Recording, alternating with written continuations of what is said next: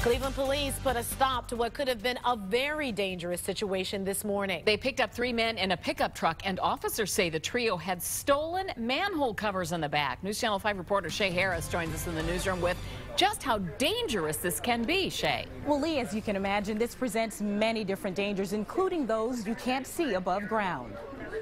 Here they sit, 3 men handcuffed in the back of a Cleveland police car this morning along East 65th and Hubbard.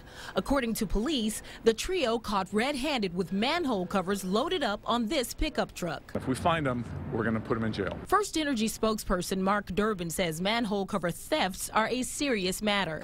The manholes lead to a series of underground vaults where power is routed from one location to another. If that manhole cover is not there, in addition to the danger of somebody potentially falling into that, it would also allow potentially salt and rain and snow to get down in there as well to cause problems to our equipment, which could lead to a possible power outage. Durbin says these crimes are happening more and more frequently. If they don't have an illuminating company outfit on and they're monkeying with one of our manhole covers, they're not there to fix something. They're probably there to steal something. This is a manhole cover that somebody stole from the street last week, and they've stolen them about 3 or 4 times from this area. Jeff Mingus owns a business in the area. He says the culprits keep coming back, and it makes him mad. Yeah, it does, because I don't want my car falling in, and I don't want trucks falling in and delaying shipments out for our plant. Scrap steel right now is worth 10 cents a pound.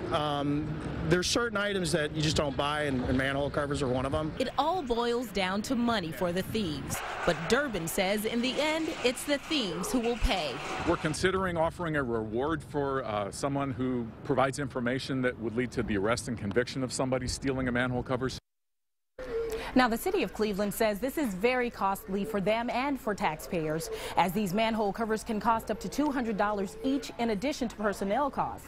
Now, they've been seeing them missing 10 to 20 at one time, and they're not budgeted right now, but this is definitely something they're looking into. And they also say if you see someone committing this crime, you should contact police immediately. On your side, Shay Harris, News Channel 5. Okay, Shay, thanks very much.